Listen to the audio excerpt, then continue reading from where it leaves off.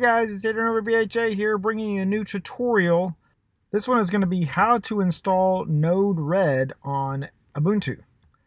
Specifically Ubuntu Server 1604, but it should work on just standard Ubuntu desktop as well.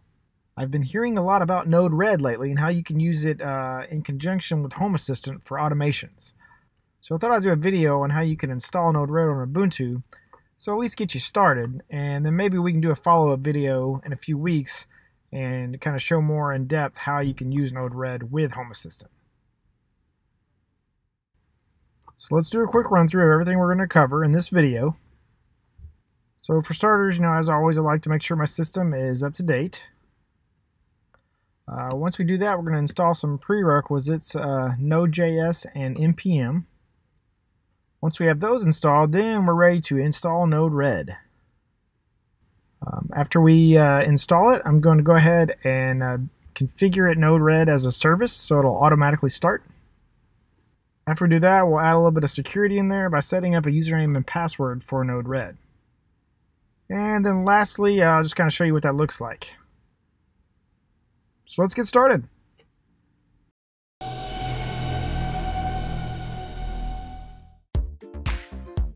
So like I said, I want to start the video off by making sure my system was up to date.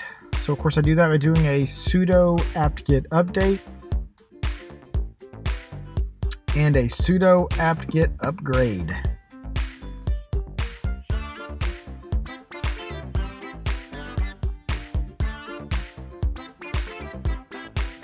And of course it'll take it a minute to run through all this, so we'll go ahead and fast forward through it so you're not waiting around for it to finish.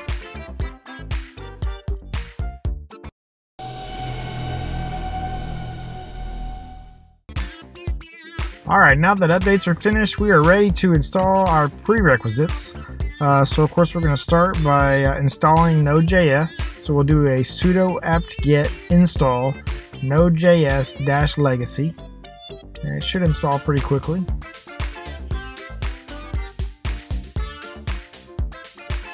Let's go ahead and make sure it's installed properly. We're just going to check the version. So we do that by doing a node-v, and it should come back with our version number. And of course, in order to use Node.js with Node-RED, of course, we're going to have to install a packet manager, which is npm. So we're going to do a sudo apt-get install npm. And I'll fast forward through this npm install because it'll take a little while to finish.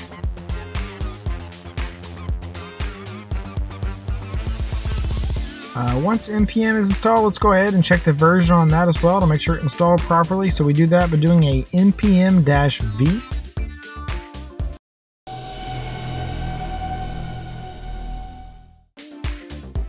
Now that we got our prerequisites installed, we are ready to install Node-RED. So we're going to do that by doing a sudo npm install -g unsafe-perm. And then of course it's Node-RED and Node-RED admin. And I'll put all that in the description so you can just copy and paste it. We'll fast forward through this so we're not waiting around for it to finish.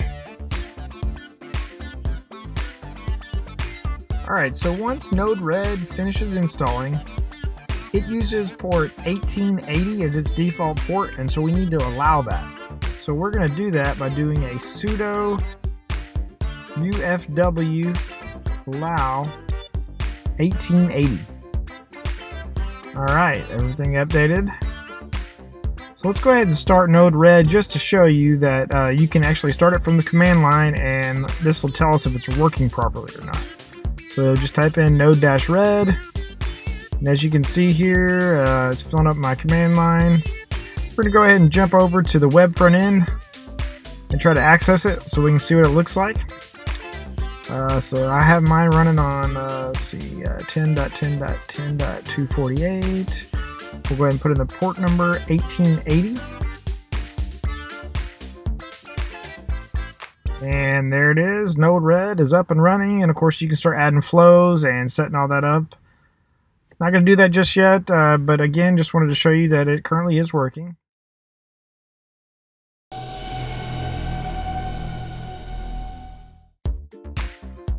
So let's go ahead and jump back over to the command line. So we're going to set up Node-RED as a service so that it'll automatically start whenever we turn the machine on. So we do this by creating a service file. So we'll do a sudo vi etc systemd system, and then I'm just going to call mine node-red.service. I'll put all that in the description along with everything I'm going to put in this service file here. But we'll just do a quick run through on it here. We got the description. We're going to call it node-red.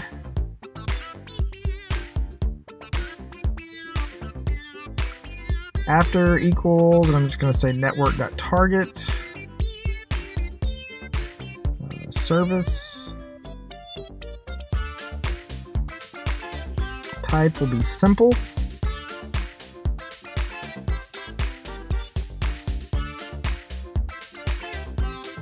Exec start, so this will be the path to that node-red py file. So we'll do a user local bin node-red-py. We're going to do a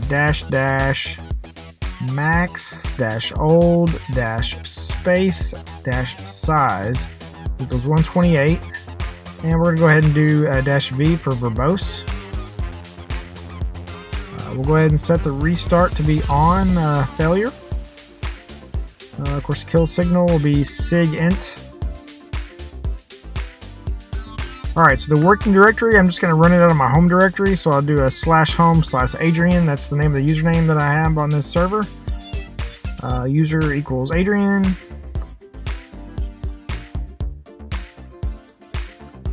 Alright, so under install, we're going to do wanted by equals multi-user.target. Once we have all that in there, we're going to save that. And let's go ahead and enable our service. So we'll start by doing a sudo systemctl daemon-reload. Sudo systemctl enable node-red.service. Sudo systemctl start node-red.service.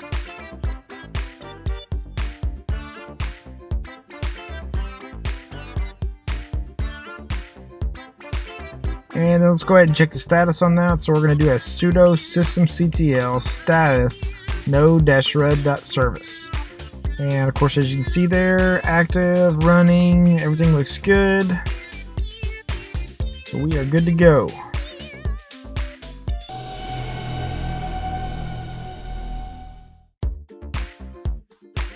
Alright, so let's go ahead and add a little bit of security to our Node-RED system here. We're going to go ahead and add a username and password. So we're going to start by doing a node-red-admin, and then we're going to do #-pw. This will basically create a hash for our password. So you're going to type in the password you want to use there. It's going to give you a hash. We're going to copy that. And now we are going to edit some settings here where we put in this hashed password. So it's in our home directory. We're going to do a sudo vi //red/settings.js. So we'll open this up, and we're looking for a specific section here. So we're just going to search for admin off. And there it is. We're going to uncomment it.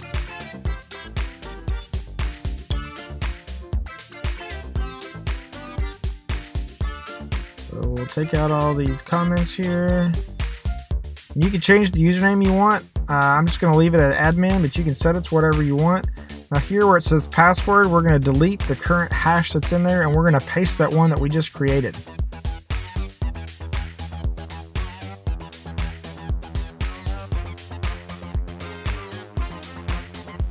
Paste that in there.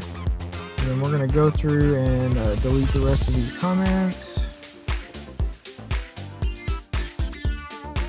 Alright, so now we can go ahead and save this.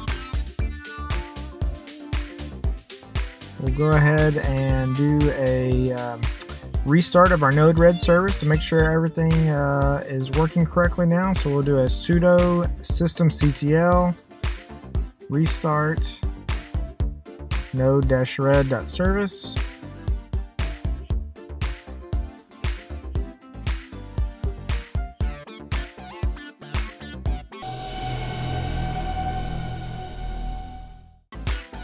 Alright, so let's go ahead and pull up our web front end again and see if we can get logged in with our new username and password.